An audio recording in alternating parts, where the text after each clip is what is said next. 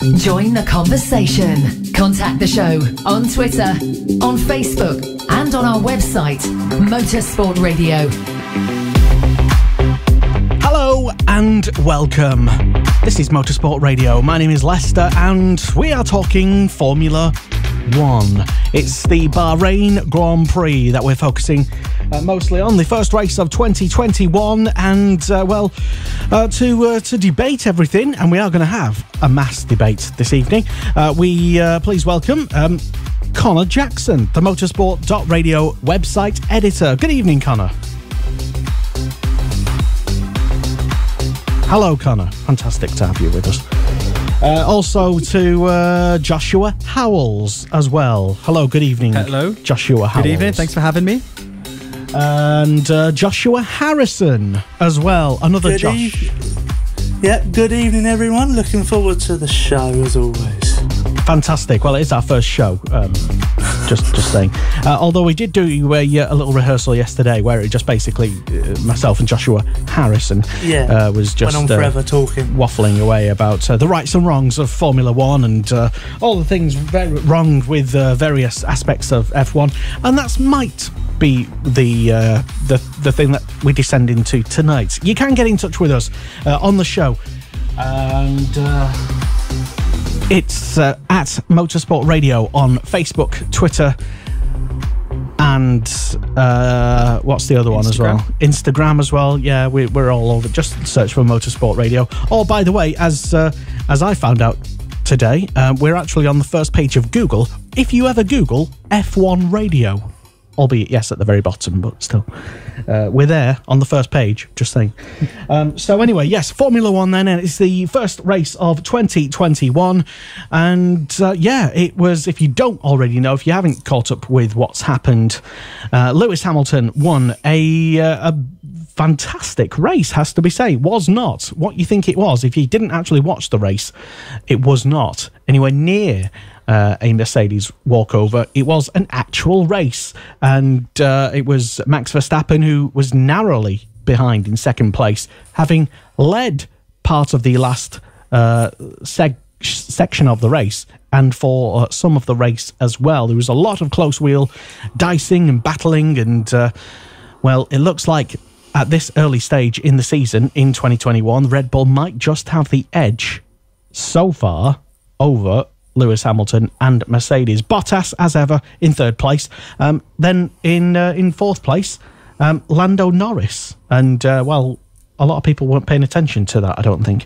But he was there in fourth place. I had to double check when I saw it on my screen earlier. Sergio Perez started at the back because he had some sort of issue. He turned his car off and on again and surged through the thing and ended up in fifth place overall.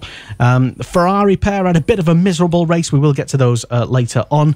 And if you wanted to highlight, we will be asking you who your winners and losers are from the race, and biggest surprises. And let's start off, I suppose, by asking everybody on the panel, really, initial thoughts on the race. How much did you like, loathe, or was it a bit meh, the race? Joshua Howells. For me, obviously, I was really excited for us to be back watching Formula 1. It feels like it's been forever since the season started again. And like you said, it wasn't a race to disappoint. I think there were a few technical issues that plagued some of the cars, which means that it's going to be quite interesting towards the rest of the season. I think as well there's a big talking point around the penalty for Verstappen on his overtake with Hamilton. And I've kind of thrown away all of my ideologies that I had. We did a show a couple of weeks ago looking forward to the season. A lot of my predictions have already come wrong, so It's going to be an exciting season. What did you actually predict for the race? Well, for this race in particular, I thought, first and foremost, Ferrari were going to be back. I thought they were genuinely going to be, top 2, top 3 competitors. And after that race, I was thoroughly left asking the question, is the car very good and the likes of Sainz isn't, and he hasn't gotten to grips with the Ferrari? Or is the Ferrari just as bad as last year and we saw Leclerc push it quite well for the first half of the race? I was very pleased to see as well that McLaren are doing fairly well. I mean, you might remember I predicted that they were going to be one of the contenders for the top 3. So I was very pleased to see Norris up in the in that top 4 position. But again, as well, I don't know. There were some big mix-ups. I think you'll probably remember me talking very highly of Haas and Schumacher, and obviously that one kind of blew up in my face as well this evening. Not this evening, this weekend. So yeah, I think we've got a very exciting season on our hands, but a lot needs to be spoken about Hamilton and Verstappen. So the big takeaway for you is that you're basically rubbish at predicting things. Yes, don't listen to me, I think, is the moral of the story. Fair enough. Okay. Other Joshua Harrison. Sorry, but I am going to... this is going to get really confusing. We've got 2 Joshes on the show. Joshua Howells and Joshua Harrison. And I'm already getting confused. So I don't blame anybody else listening. But Joshua Harrison, your initial thoughts on the first race of 2021. Was it... well, what was it for you? Fantastic? Fun? Bit interesting? Boring? Or what? Well, to be honest, I actually really loved it. I mean, like the first corner, you expect a lot of action going in, and then obviously Mazepin spins off, which is shows you just how long his race lasted. I think it lasted 2 corners. And then you had the virtual safety car, which we'll get onto later on, which about my views on all that. I'm not a fan. And then obviously the racing started, and I found the mid-pack has extended. Whereas last season you had quite a few teams in the mid, but then you had quite a few teams at the bottom and the top. This season I've noticed there's a lot more in the middle, a lot more teams that could compete for points and compete for the podium if the top teams drop out. And for me, the biggest disappointment I would say is once again Ferrari. Ferrari have had all this talk off in the off season.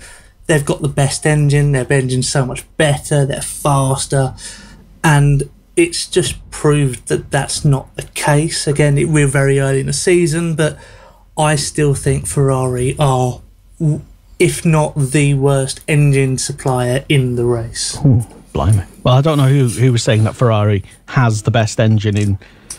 mostly because I wasn't actually paying attention to any pre-season testing, to be honest, because an old season hand... to you about this. Well, it's. I mean, I've been around for, let's say, a couple of years, and a lot of nonsense gets talked in pre-season testing about, and a lot of it is just wasting my time. To be honest, I'm beyond getting excited about listening to how every driver's excited for the new season, and every team boss is really going to be, pushing for the front. And yeah, just get on with it. Get it. We'll see at the end of the first race, basically. And now we have seen, and Ferrari's fastest car in the race was actually Carlos Sainz, but it was only 7th quickest. Just thought I'd drop that one in there. Connor Jackson. Yes. Your initial thoughts on the first race of the year? Was it a thriller? It was a thriller in the downtown of Bahrain. I don't know. I was trying to come up with a fun line there, but I couldn't. But I do believe the race lived up to the expectation of the Hamilton Verstappen hype that was at least propaganded to us before the season. Let's say that there was certainly a large push, I think, from Formula One to try and emphasise this whole Red Bull have a chance this year. They might, compete with Mercedes, and to an extent, I think we got that. There was certainly a lot of back and forthing in the race between whether it's either Verstappen or Hamilton had the advantage. Whether the either of them were leading obviously did change throughout, but Hamilton did maintain track position after the first pit stop, which I thought was quite crucial for his defence. And Verstappen was the one on the attack in the sort of later laps, and it was that sort of charge from Max that I think really put the pressure on him, and it was interesting to see him really have it all to lose. Obviously, for the first time, I suppose, since the two of them started fighting, we've had a race where Max really was expected to come out on top, and one where he's very disappointed to not get that result. If anything, it does prove Hamilton's, skill behind the wheel. It is, he's not just he's not just a driver there driving the quickest car, but if anything, it does at least put a slight indication that Max does have the ability to fight him in what is probably quite equal machinery. I know there's a lot of talk about Red Bull having the edge in terms of qualifying pace, although I think the long run pace, both of the Mercedes and the Red Bull do appear quite similar. So I know there's probably a lot of people that will say that Max lost this race and it was his to lose, but I think it's more equal than people are making it out to be between the two cars. And to be honest, I think that makes it a whole lot more interesting, because there's no point having a team that massively outshines the other one.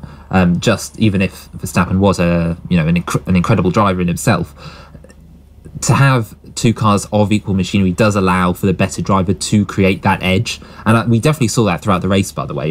Even ignoring Perez's technical drama, where he had to effectively turn the car off and on again before the start line, ruining his whole race plan. Bottas just could not keep up with Hamilton throughout the main bulk of it, and even in the early laps, we saw Verstappen and Hamilton build up a good 10-second gap to Bottas within the first 20 laps, and that's an incredible pull away, and it reminds, especially I suppose our older listeners, of the start of the 1994 season, in which Michael Schumacher and Senna basically dominated the whole field. There was a particular case in the opening race in Brazil, I remember reading, where by the end of the race, towards the end of the race I should say, Schumacher and Senna had lapped the whole field, and the two of them were miles ahead of the competition, even compared to their own teammates.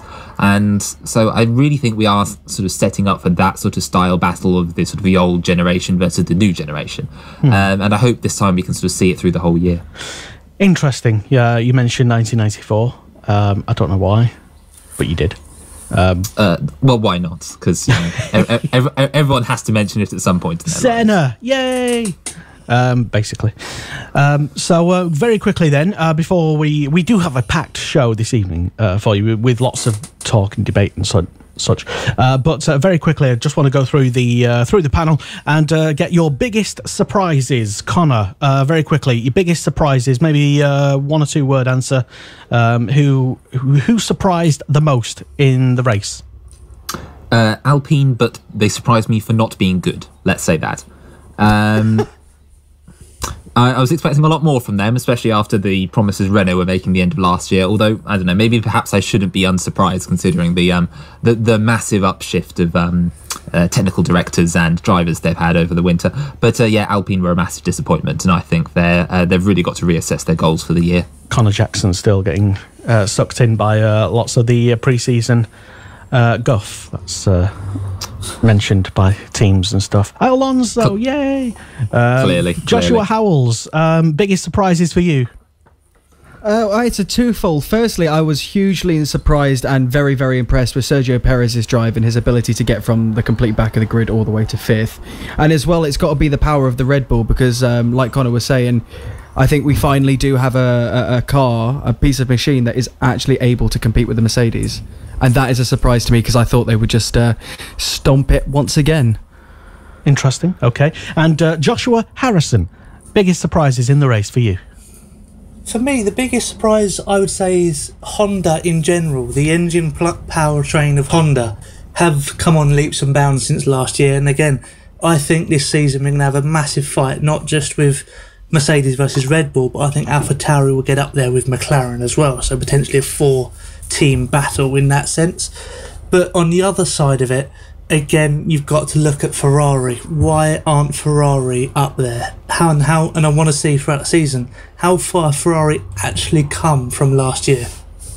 Well, we will probably big questions about Ferrari, certainly, because well, is it a big surprise that they didn't live up to pre-season expect? I don't think it is.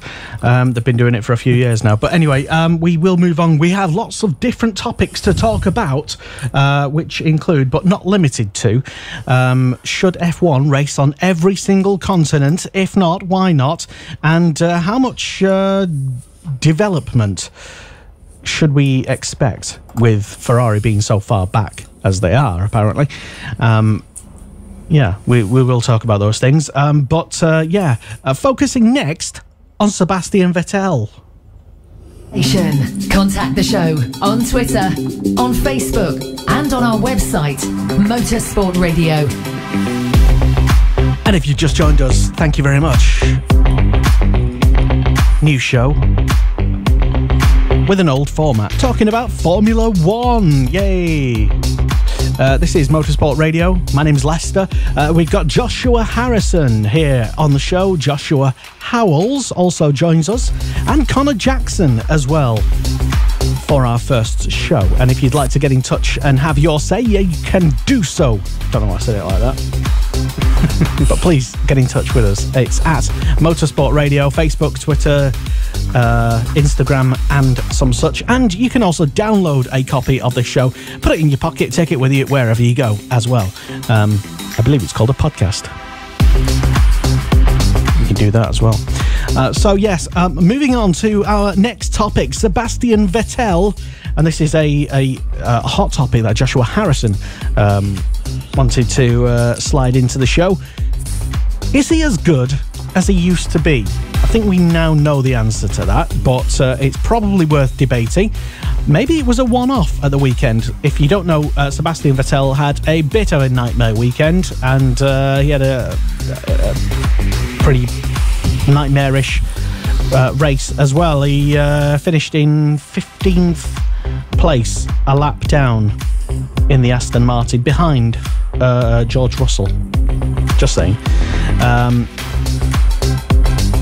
Do we actually know what the reason was for him doing that, apart from... Yes. Well, the main reason. We know the main reason. Go on, what was the main reason? So basically, for those of you who didn't see the race, he went on a very long first pit stop strategy. Oh yeah. Where I think they forced Vettel to go on to continue on tyres that were not the best, and he lost so much time that by the time he come out in the pit lane, he had to drive to make up the time.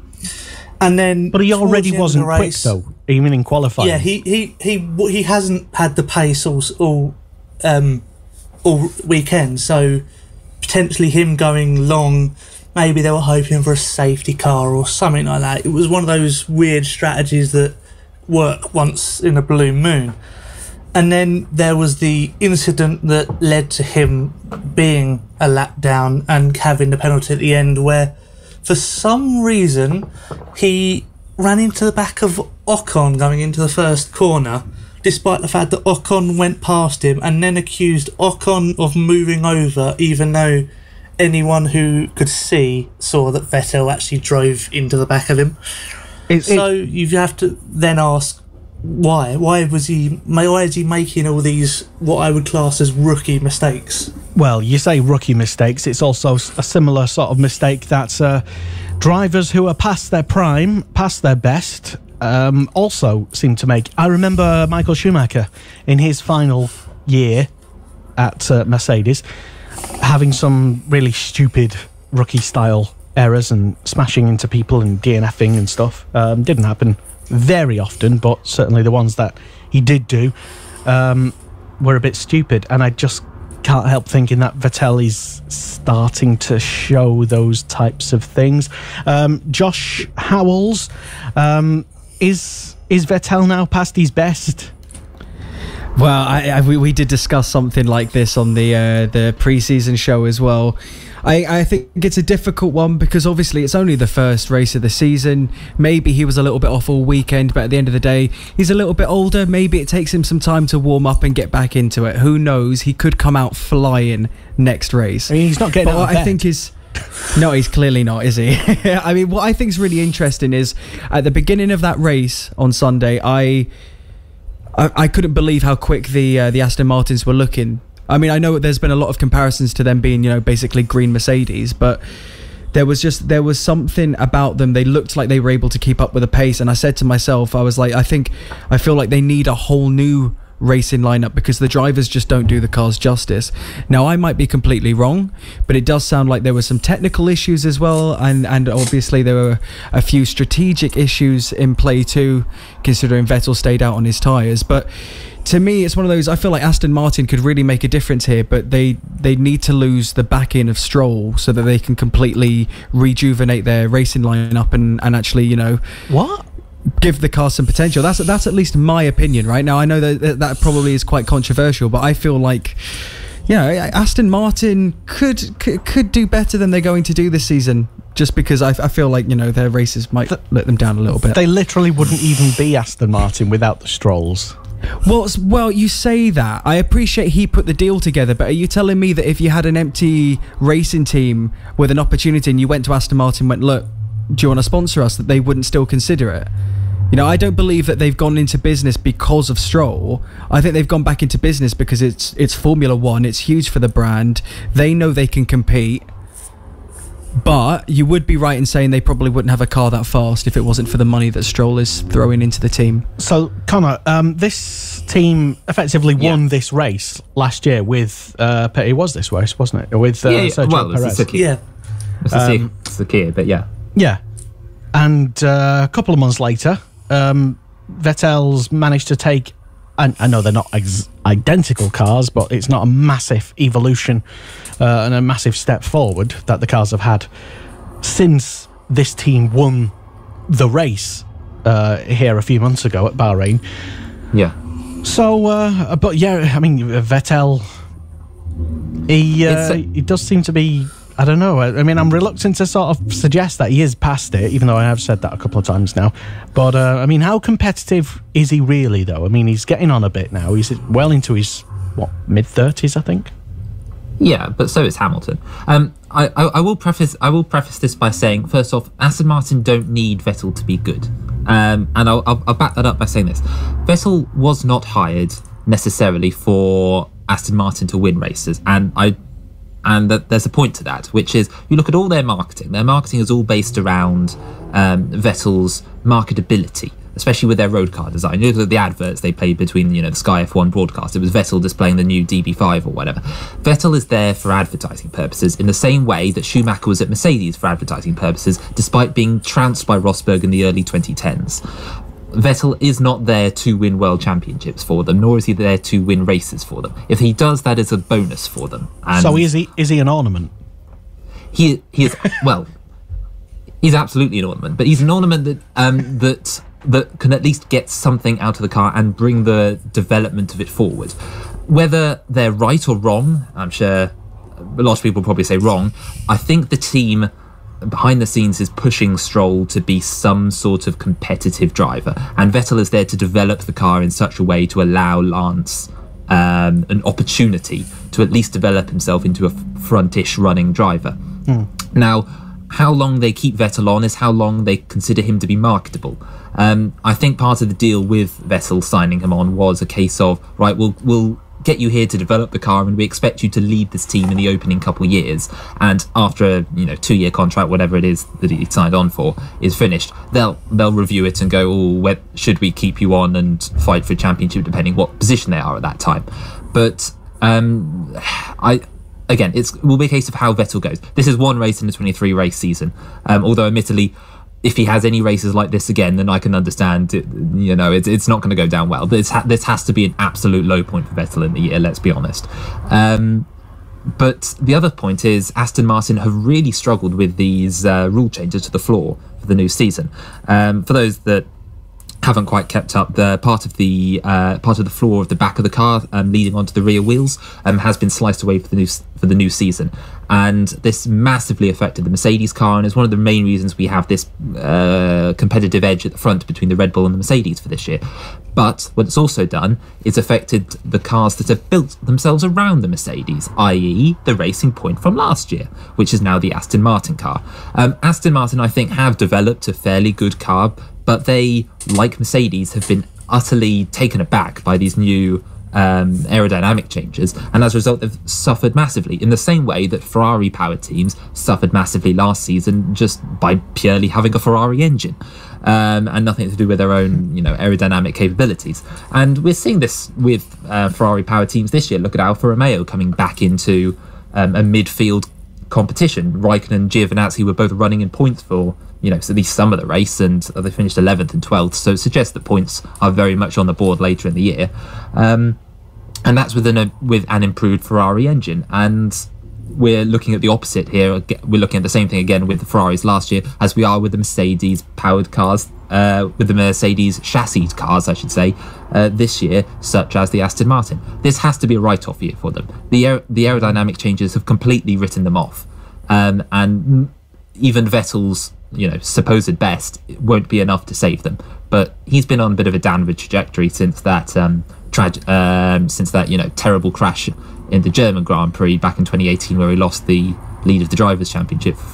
I don't think he's really recovered from that. What, mentally? Mentally, absolutely. Wow.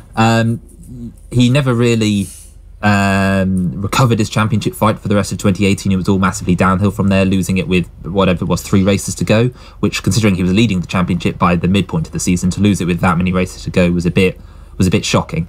Obviously 2019 was completely out the window for them, and 2020 was a complete disaster. And so we have seen Vettel on a bit of a backward slide, as the others have said. But even if he did get his act together and this was a brand new start and a brand new line of work for him that he could get his teeth into, I don't think there's anything for him to get the teeth into, because the car just simply isn't there this year.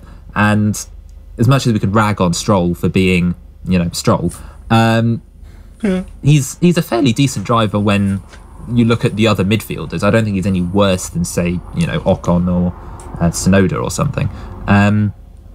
So it is a case of the Aston Martin will not be competing in the same way that the Alpine will not be competing this year, okay. which does bring back to a second point about teams ranking in the midfield, but we'll get onto that later. Very nuanced point there, Connor Jackson.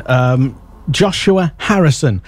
You heard what Connor said. Maybe it's a bit of a multifaceted issue, psychological, combined with the fact that the car just isn't very good. But really, question is, Vettel's been in Formula One for 14 years now, I think. 2007 started off in, I think, the Canadian Grand Prix. In Sauber. Yes, he started from Sauber and then went to Toro Rosso and then that way. So, yeah. 14 years. He's won a good fair share of world championships. His first world championship being, 11 years ago, or just over 10 years ago, in 2010. Yeah, just a bit like Fernando Alonso. He's had his time, and is it surprising if he was to, let's say, step away and retire at the end of the year? Because, he could have been out of a drive this year, couldn't he? To be honest, I think after what season he had last year, I think he would have potentially contemplated retiring for this year, not coming back this year. And I think with Aston Martin and the sponsorship with them, and then with the technical regulations for next year, I think he has stayed on. Will this be a mistake? We'll wait and see to find out whether, he'll do a Schumacher in 2013 where it just didn't have the season he wanted. Who knows? But it's the same reason why Raikkonen has stayed on, the same reason why Alonso's come back.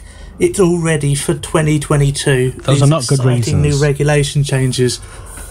And, this year, I think Racing Point, Lance Stroll, I think, is a good driver. He showed on Sunday he has the qualities, or the raw qualities, of a young and potentially race-winning driver. Does Vettel still have those qualities? Not what I saw on Sunday.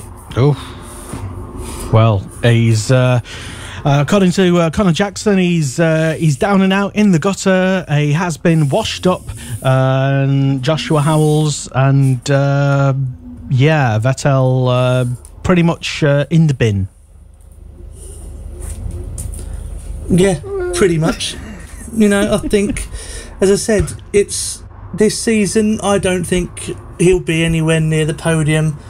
You know, I think if he gets a top 10, well done. But bearing in mind he's in potentially a race. Well, he was in a race-winning car last year, and this year he struggled so much. He did on a Sunday. I don't think Racing Point have gone. Oh, Aston Martin it is now has gone backwards. I just think he's not got it.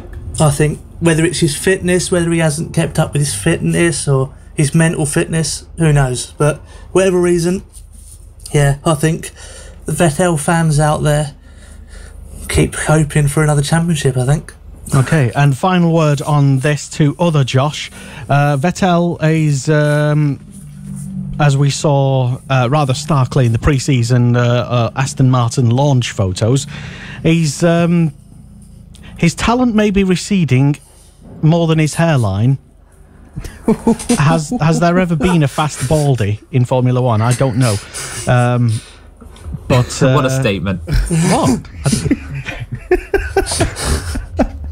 I'm genuinely trying to sit here and think of one, but I'm awful with driver names. I can't think of one. I can't think of a driver who's bald. I can't think of one. I mean, once you have those visual, cues to, you don't want to. Here's, if you're a new team launching with a new challenger, as they all are, pre-season, you don't want to wheel out an old has-been Formula One champion who's bald, going grey, a bit past it, seen everything, a bit miserable now, failed in his past few seasons. And that's what Lester, Vettel... Go on. I want to stop you there. I want you to think long and hard, right? Does he not look as much as James Bond as Daniel Craig does? I was watching James Bond last night. How do you know that? Yeah, No. Like obviously Daniel Craig's more buff, but they both got that same kind of look about them. You both, dressed up in a tuxedo with a martini. I could give it to him. And on that note, Vettel.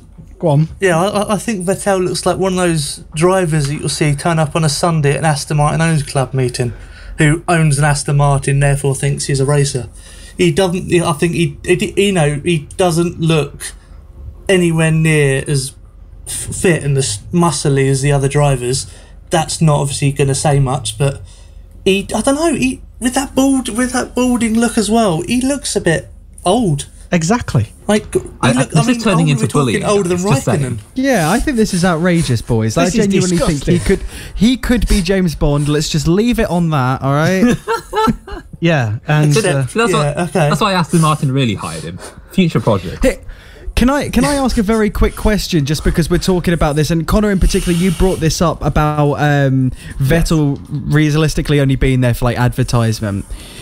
Now, I'm totally aware that that's why Schumacher and Mazepin have joined Haas, was for the sponsorship money and all of the things that they could do then to invest in the car. Now, why haven't they invested in the car? And two, why couldn't they get Vettel? Because surely he's a better suitor for Haas than he would be Aston Martin, according to what Lester is saying at the moment. I never said that. Okay. Well...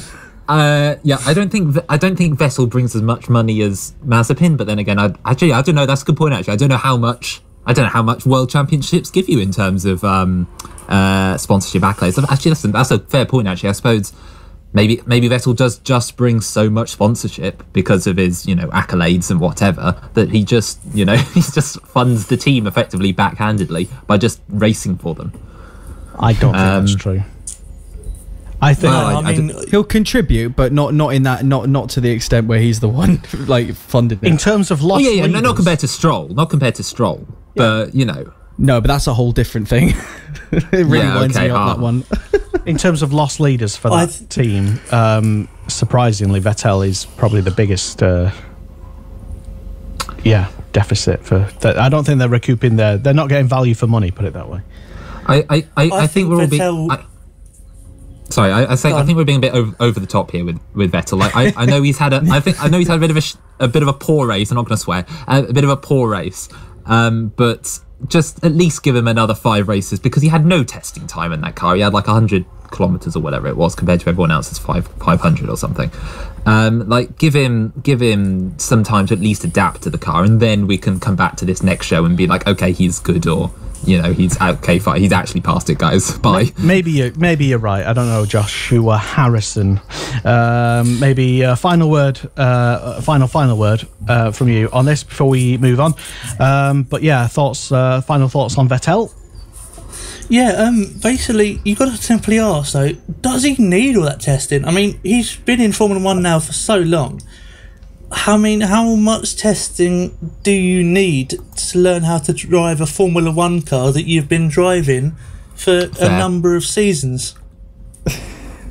I mean, it is a different car, but yeah, fair. Have you watched Drive to Survive?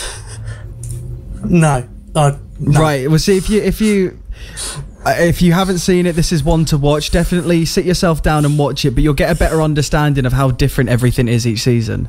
And I remember I watched an interview a couple of weeks ago where Charles Leclerc was talking about getting back in the Ferrari and having watched Sainz drive a Ferrari for the first time. And it's mental. He was saying that, even though they were driving a 2019 car, the only things he was basically getting from that experience is where the buttons are laid out. Do you know what I mean? Like, so that's in 2 years, the only similarities in that car is like the steering wheel.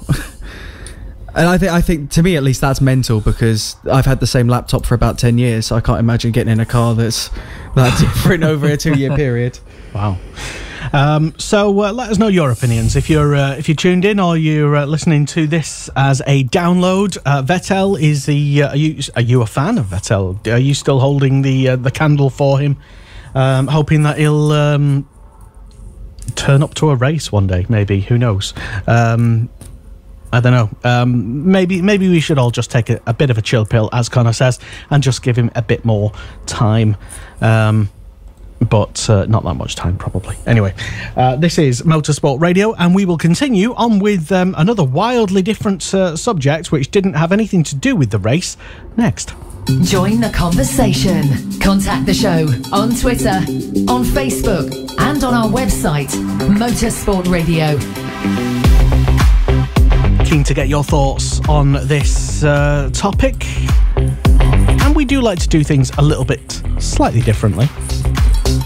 So we're not going to necessarily focus on all the ins and outs of what happened in the Grand Prix and everything in Bahrain, because, well, let's be honest, there are other podcasts and shows and things that will do all of that, and they'll all sit around and go, yes, so tell us what you thought about Fernando Alonso. Oh, yes, I agree, he's fantastic. Jesus. Yes.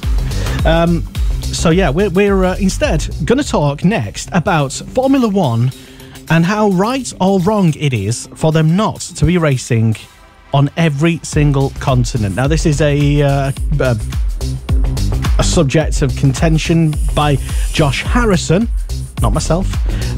Josh Harrison's wanted this one in the show.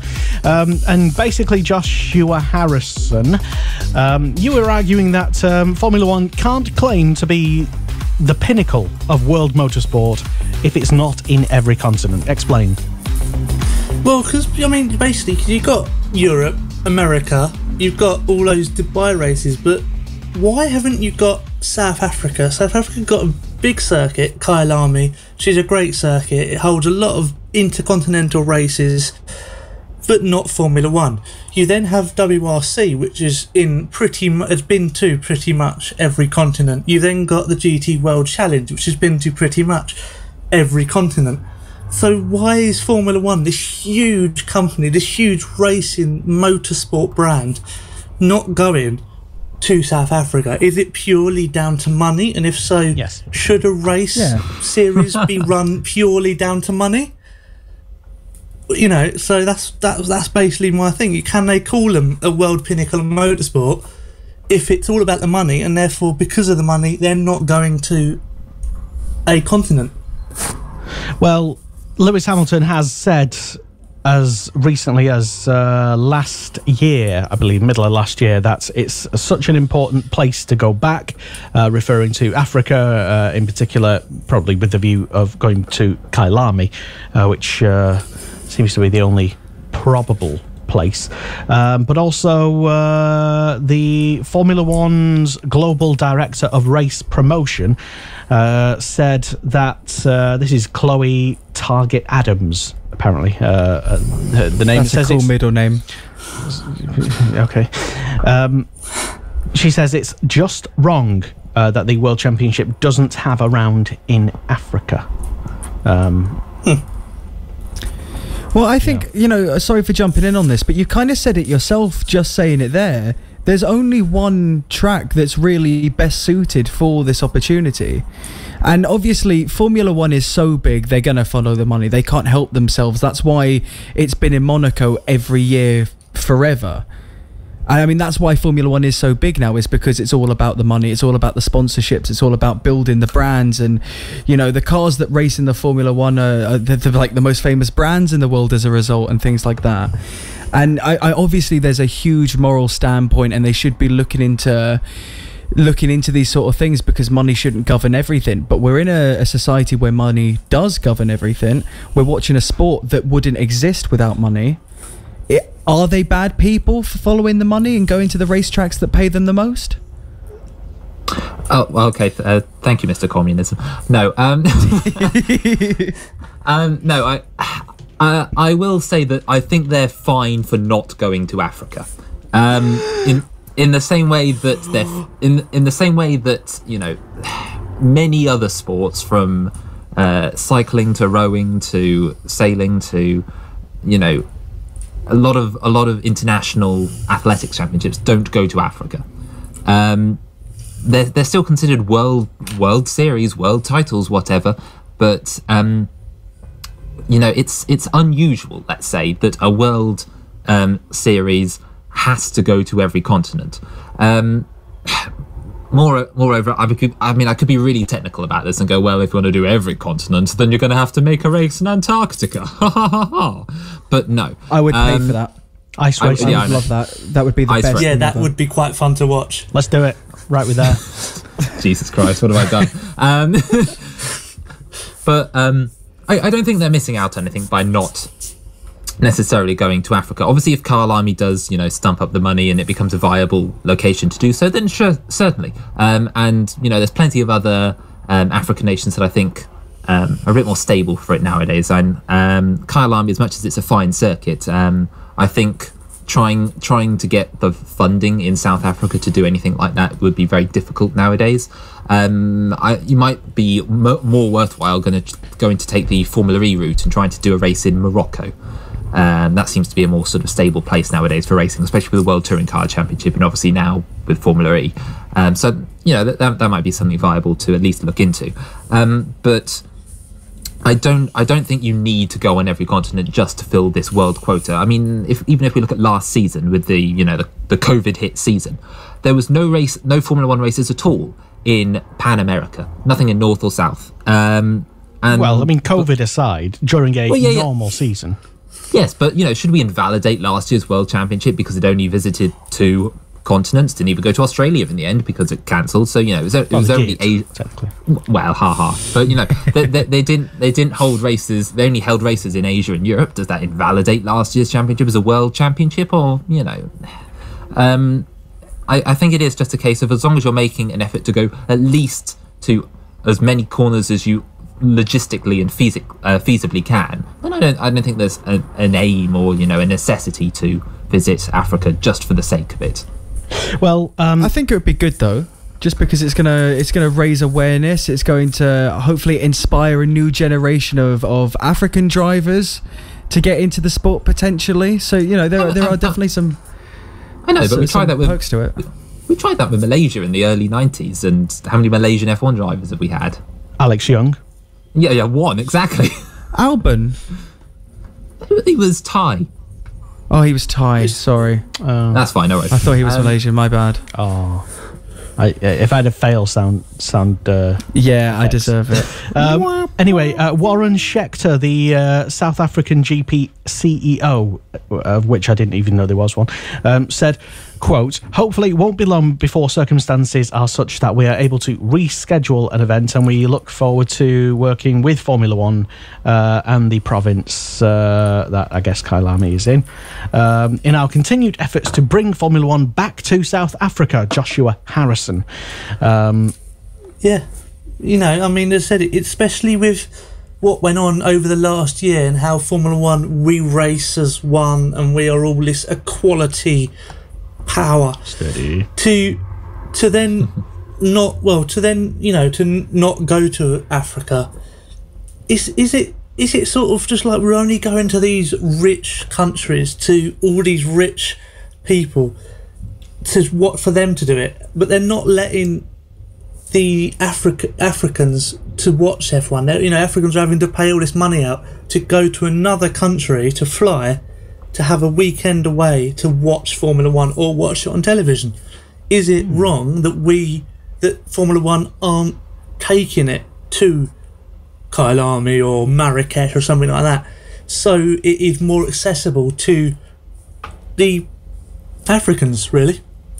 I think the argument of if you bring it, they will come has been proven wrong with these Middle Eastern countries and with certain other pay venues, let's say, where that they bring these events to the countries and no one turns up, basically. So if there is a contingent in Africa that will go watch the Grand Prix, then absolutely. But just going to fill a quota, I don't think people will turn up. Well, I see your point, Josh. I see your point. I've been looking at the South African Grand Prix Wikipedia page, and it threw me for a second. Did you know the first ever South African Grand Prix was held in not Kyalami? Would anyone like to have a guess at the other South African Grand Prix racing venue? You won't get it. Is there another one? Is it Durban? It was a road course known as the Prince George Circuit, running through the coastal city of East London in South Africa. Yes. Oh, that's right, the popular holiday destination. The race was moved to Kyalami in 1967, but from 1934 to 1966, it was the official South African Grand Prix was held in East London, in South Africa. So there you go. Fun fact. Yeah. Just saying. Bit of quiz knowledge. Exactly, and you love your quizzes, don't you, Joshua? I do, yes, I do. Probably get you to write a quiz or something about something. But Kyalami, I don't know, it seems like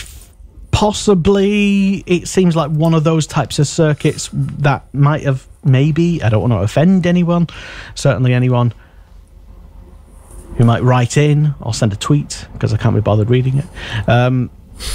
But it seems like one of those sorts of circuits where it's kind of had its day, really. Maybe I am wrong on that, and maybe we might actually go back to Kyalami and enjoy some amazing racing, and why not? Indeed. But it seems like fans in particular, just like when the Nürburgring and, the Nordschleife is always quoted as being like one of those tracks where, we should go back to because it's great and it's the Nordschleife and it was great and everything will be fantastic if we go back there. Well, no, not necessarily. I think the circuit's a little... I think Kyalami as a circuit is a little... short nowadays. It's 2.8 miles or whatever it is. Yeah, it doesn't have like a 15-mile long straight.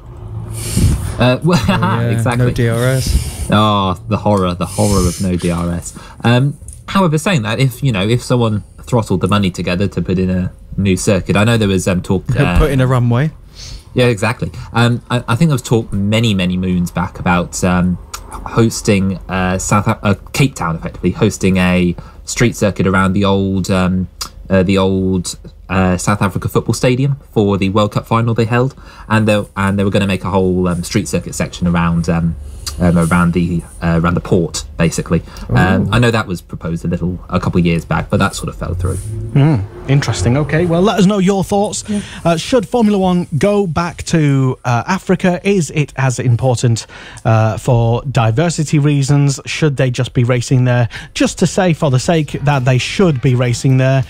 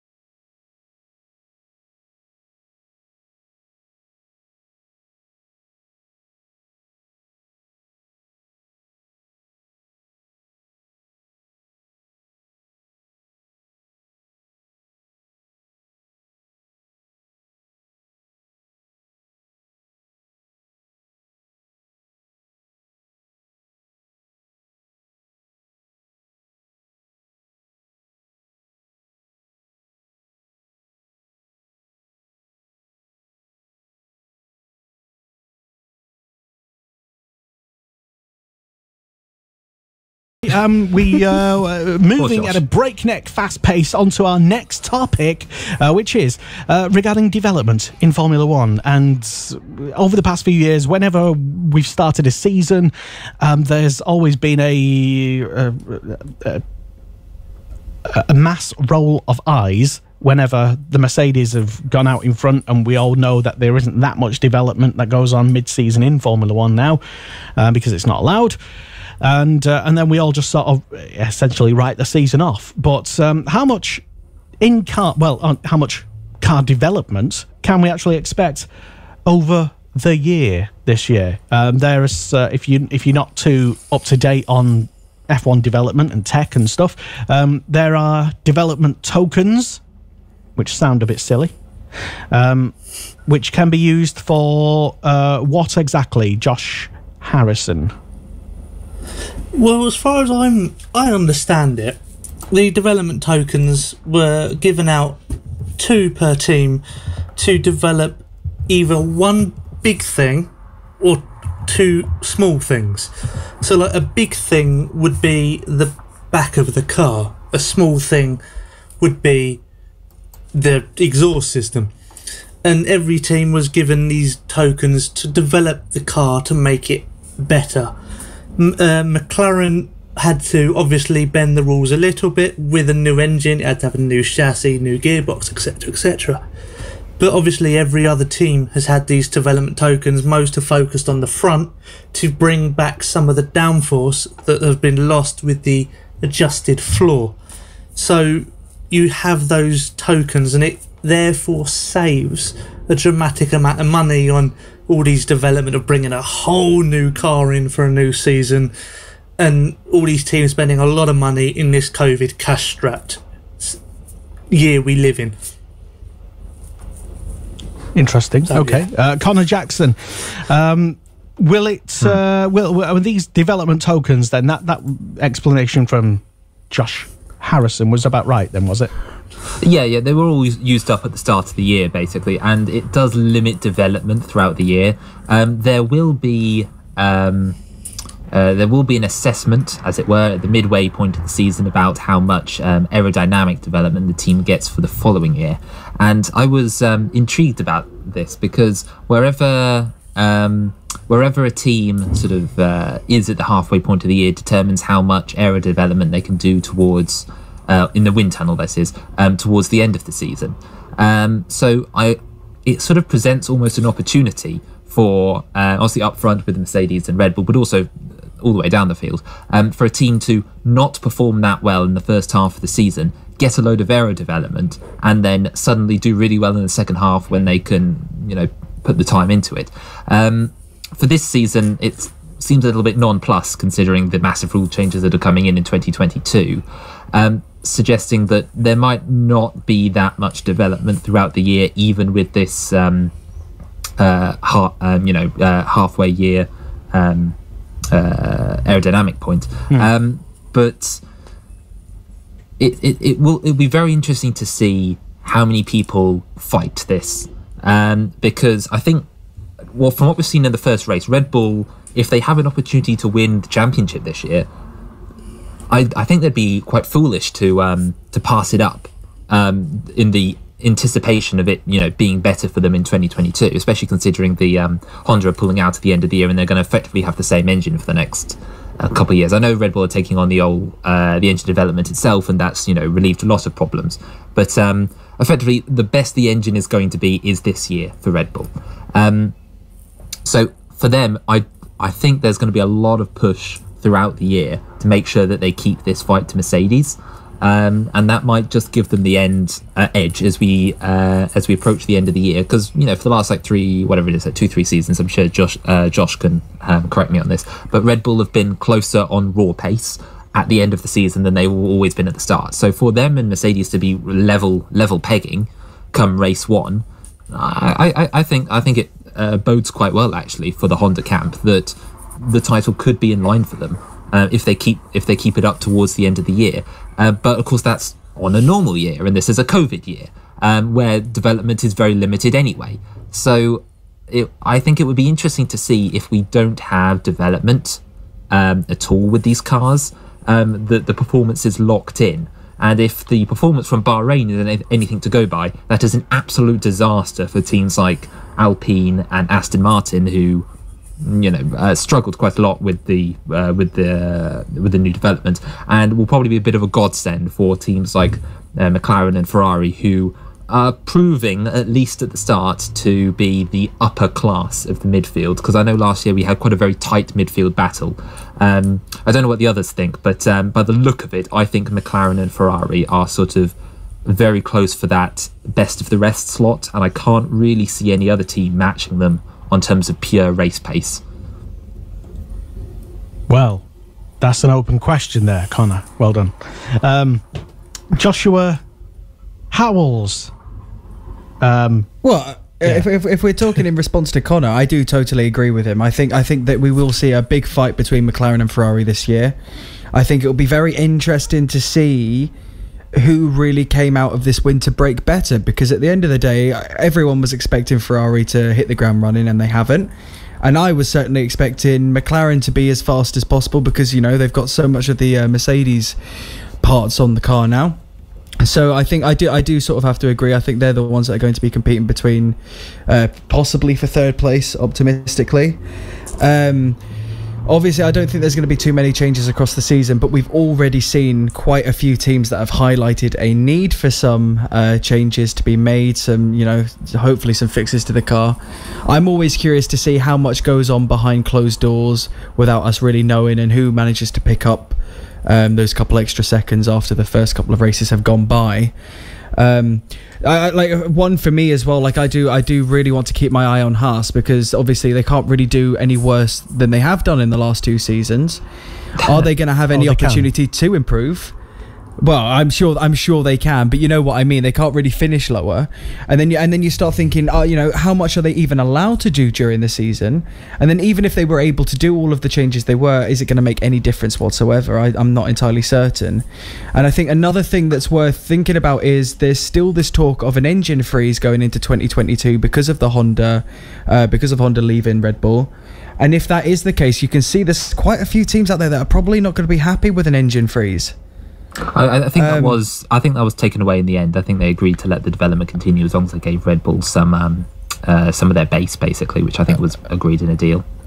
See, this is that's good to hear then. This is what confuses people like me, and it doesn't take much, admittedly. But as a casual fan of Formula One, having demoted myself from full-time fan, I just don't have the time. See.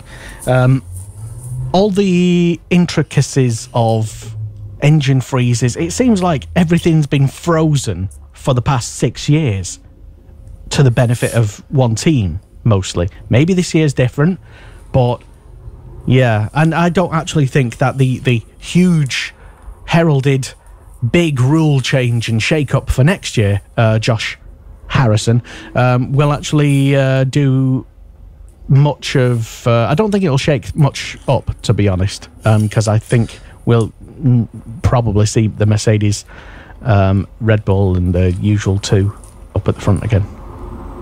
I mean, to be honest, I think the Bahrain Grand Prix was a lot worse for Mercedes than it looks on the front.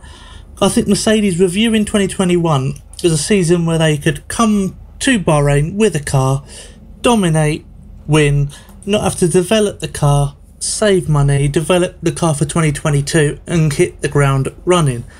But now Red Bull was so competitive, if not even faster than Mercedes. I think Mercedes will have to put some of the money back onto their car for this year to develop their car further, to then take it to make it win the championship. Whereas I think teams like Haas have already said they're not developing their car this year. Haas have already said the car that they come to the Bahrain with will be the car they end with, which is really worrying for Mick Schumacher and Mazepin. If the car is already not competitive, if all the others develop, that's going to be even a bigger gap. Whereas teams like Ferrari and McLaren, it depends on how far other teams go. I think it's all this waiting game where as soon as one team brings an update, I think others will follow to try and keep up. So it's who makes the first update, who makes that first push to make their car better. Or will we just see that those cars in Bahrain stay the same throughout the year while everyone looks ahead to the massive regulation change in 2022? Well, I don't know. We have a tendency to like to be a bit defeatist with teams that are underperforming. I'm not naming any names, Ferrari, but certainly I mean, you mentioned there, Josh Harrison, that the Haas seem to be the traditional backmarkers, and I do think that we should have an old-fashioned style traditional backmarker, where one team is just the back marker, and that's how it is. If you want to move up, you got to spend some money. But even Haas, I mean, looking at their qualifying times from Bahrain, they were even the slowest person. I mean, this is how much Formula One has developed and equalised in terms of performance and times and stuff over the past few years. The slowest driver, Nikita Mazepin, was still something like 3.5 seconds inside the 107% time. Yeah, and apparently that's a massive gaffe and a blunder for Haas. Apparently, being within 3.5 seconds of the 107% rule. Whereas previously, congratulations, they didn't get disqualified. I mean, well, yeah, I mean that's. I'd like to see more competition in Formula One, where genuine teams are genuinely in danger of not actually qualifying within that time. Really? Should the cars just explode if that's they reach not really a competition? No, I don't think. Look, you're allowed a lot more competition without cars exploding. there isn't an either or. I need all of my cars to explode, or none of them. It's like saying just because I want more competition and more development and a lot more teams allowed to at least have a crack at qualifying, it doesn't mean to say that I want cars exploding and stuff. And how would you feel if teams only had one rider, so you actually had 20 teams? Not rider driver. I don't think it'd make much difference, to be honest. Yeah, I mean, I think it would, because you'd get huge varying budgets. Imagine Mercedes only invested in one driver, and then you have privateer still Mercedes trying to be a part of this. Well, yeah, why not? I think it'd be really interesting. I mean, if we're going for reverse Money grid goes races and Saturday races, why not further mess about and destroy all the teams? Yeah, just rip it apart. It's F1. Could be F1's equivalent of experimentation. But enough about that. So there you go. Basically, so the overall takeaway from that conversation there about development is that there might be some development, there probably won't be any development, and this is how it is until next year, which will be mostly the same. All right, I know. Next year is going to be radically different, Leicester. I don't think so. It will still have like. I mean, I'm not expecting Williams to win next season. That's not what I'm getting at here. But there will be a massive change in how the cars are at least laid out, and there will be a few surprises. Obviously, I'm not saying Mercedes will be dire, but if we can get anywhere close to a 2009 scenario where it's like the Mercedes and the Ferrari, who were the two big teams at the time, are suddenly now down and they're like third and fourth quickest or fourth and fifth quickest. That was a massive change for the sport as a whole that season, and that only dropped the top teams 2-3 places. So you don't need Mercedes to be Haas at the bottom of the grid. You just need them to not dominate. Well, anything that's going to bring us to that point is a winner in my book. Sounds like there's an F1 car outside Josh's house. Oh, I wish. Just a motorbike. Someone's doing MotoGP. Exactly. All right. Anyway, so moving on then from a development talk to Formula One to what's going to happen at the next race, which is in about 2-3 weeks' time. When is it? Where is it? 3 weeks, I think, isn't it? 3 weeks? That's a million years away. That's I think we would have all given up hope by then, waiting. 16th to 18th of April. Jeebus, that's my birthday weekend. Hello. It's bad enough waiting between testing to the Bahrain Grand Prix. The Emilia Romagna race. Yes. Do you want me to say the full name? Yeah, you do it. The Formula One Pirelli Gran Primo made in Italy e del Emilia Romagna 2021. Beautiful. Yeah. All right. Beautiful. Calm down. Like art itself. I know. Yeah, it sounded Italian. But yeah. Almost. So Imola then. Call it Swiss. Next Grand Prix in a couple of weeks' time. And, predictions. Let's start with Joshua Harrison. Well, I think it'll be, again, another one of those Grand Prix that we don't really know, because we raced last season and it was all right, but not much happened. I think Imola, it's a difficult racetrack to overtake on. You think of where the big overtaking places are, you can only name really one or two, and so again you have to ask, it'll all be down to tactics, tyres, conditions and that sort of thing.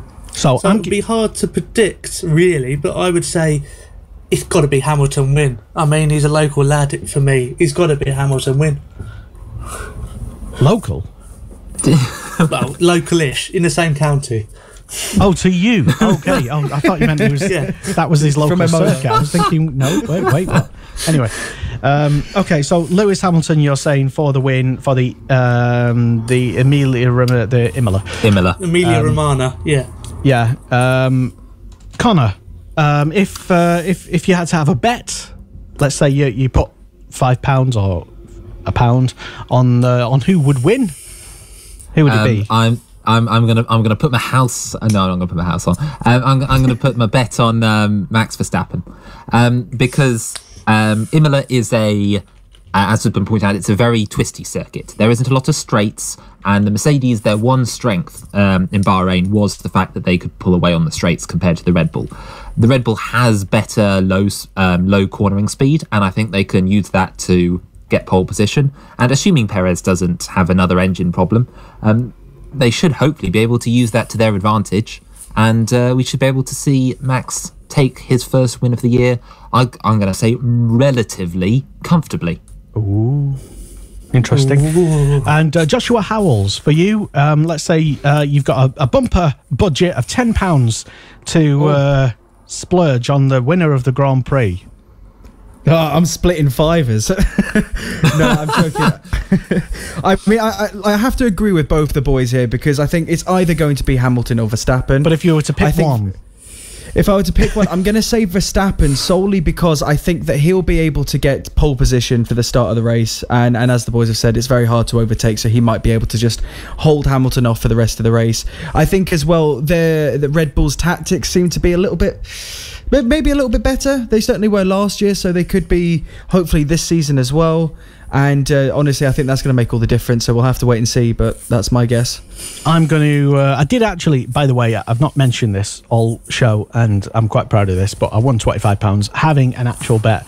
I did a couple of different types of bets, though, over the... How much money did you spend to get that £25? I basically just won my money back. But